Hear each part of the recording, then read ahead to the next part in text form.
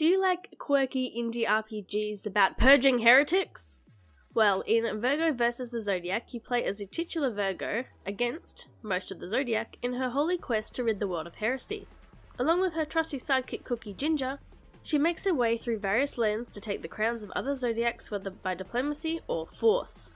Like most good indie RPGs, Virgo Vs The Zodiac has a unique story and world, where Zodiacs rule over their respective lands and denizens, such as Capricorn's corporation, wherein celery goats and kids work hard in the name of capitalism, or Taurus's foresty land of gluttons and nature.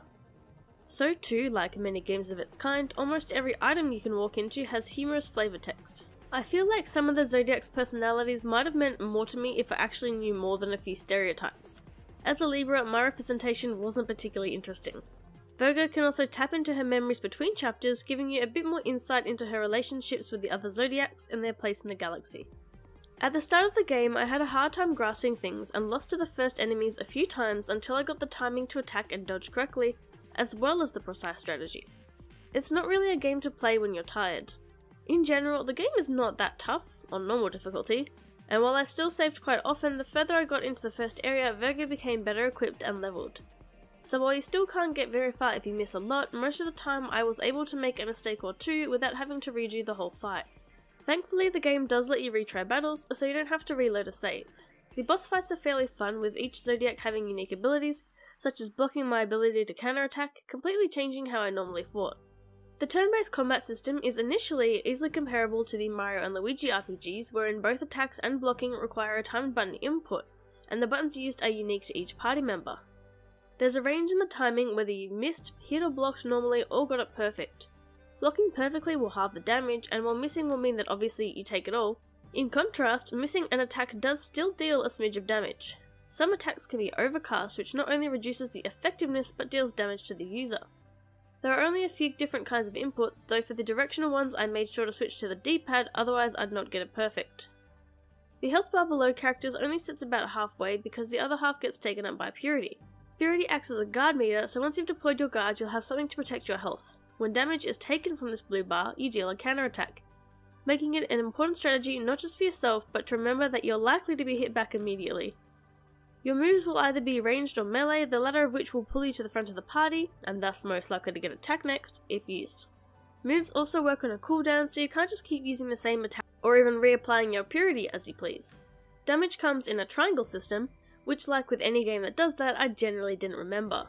Early on, enemies' colour palettes were easy to distinguish between the three types, but later on, trial and error panned out better than wondering if the blue enemy was cardinal, purple, or mutable, green.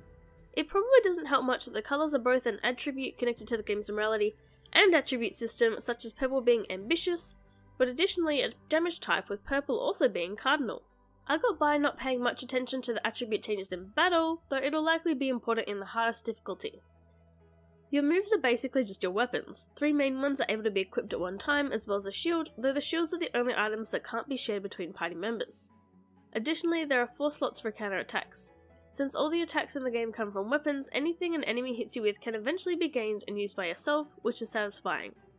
There is an absolute plethora of items and weapons to find and craft. These can be boosted with dropped or bought items, or even broken to turn into said parts. Eventually I found the weapons I like to use, just making sure to mix the colours up a bit between party members and boosting them. Only occasionally would I need to change a weapon to deal with particular enemies. There are 3 healing items which also influence a certain stat, but you can only hold 5 of each at a time, indicating that you are definitely meant to use them in battle. The only other consumable item is throwing gloves, which was a very handy tool in boss fights, letting me throw a party member directly at the enemy. You can regularly go to black hole areas, which are places that let you fight enemies from a particular zone, then after beating them all, you fight a tougher version of that land's boss. Doing so will let you choose from rewards, which is a handy way to keep adequately leveled, especially if you are being nice and not slaughtering denizens left and right. Those zones also let you create a playlist from the entire game's soundtrack, which is an appreciated touch. I would say there aren't really any puzzles, which I don't mind. Between lands you can choose to take the risky route and play a vertical shoot 'em up segment for a good reward, but these are thankfully entirely optional. Outside of battle, you explore the world to progress, find items and interact with characters. Virgo is obsessed with purity and punishing blasphemers, making her a fun main character who isn't particularly heroic or nice. Your choices in and outside of battle make a difference towards the story as you go and not just the endings. Various decisions are colour coded towards certain attributes, and I chose to stick to the pink colour scheme of patience, avoiding adding to my heresy count, which generally meant being unhelpful. I basically ignored a guy in need of assistance, and he declared himself my mortal enemy from that point, and I'd fight him throughout my journey. However, I was rewarded with a cute pink dress for Virgo for my lack of care. While I clearly had made some poor choices, I didn't exactly feel bad even if Virgo herself was feeling sorry later on. The side plot involving your party member Algol, while initially having an impact on Virgo's journey, and being the reason she came along, concluded entirely without her or their players' input, which felt a bit lackluster. I can't seem to find it, but one review I read before picking this game up said the plot was convoluted, to which I have to wonder how many times they were dropped on the head. Visually, the game has a somewhat simplistic looking pixel art style, which reminded me a bit of Kamiko. The enemy designs were fun, ranging from vampiros, fire vampires, to Thai cows, drumming cows. Environments are fairly detailed in comparison to the main characters. The UI is fine, though I hit the low dinosaur instead of the save dinosaur without noticing, to my own dismay a few times.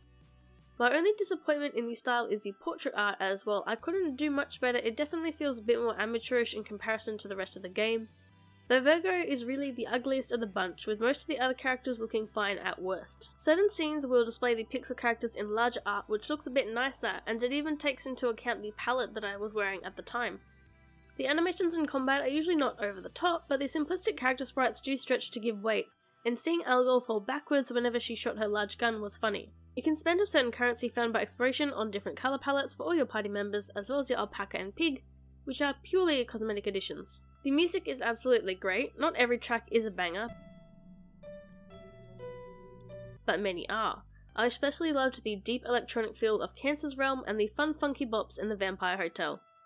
The sound effects are another highlight, such as the accurate hit noises I made with my metal baseball bat weapon. Playing on the Switch, I did occasionally get some slowdown in combat, which really messed with the timing of attacks and blocks. Outside of minor technical issues, I don't have many complaints about the game, besides wishing I got more boss fights, but from what I've seen, I'll have to do some more playthroughs to experience the different ones. Virgo Vs The Zodiac is quite unique, and for the most part is better for it. Personally, I don't see how a game that lets you ride an alpaca and purge heretics could have gone wrong. The morality system isn't super complex, but it does change what boss fights you can experience, as well as who lives and dies. Meaning the changes aren't quite enough that I want to get right back into the game, but I do plan on experiencing the perhaps more righteous paths myself in the future. The combat is a fun system that requires good timing, but doesn't force you to shake up your tactics on more than a few occasions. For fans of eccentric little RPGs, or someone hoping to experience a story with a main character who is less personable than average, Virgo Vs The Zodiac is a fun time. For me, it's exactly the kind of game I like. I give Virgo Vs The Zodiac a 7 out of 10. Let me know what some of your favourite indie RPGs are, and I'll see you next time. Bye!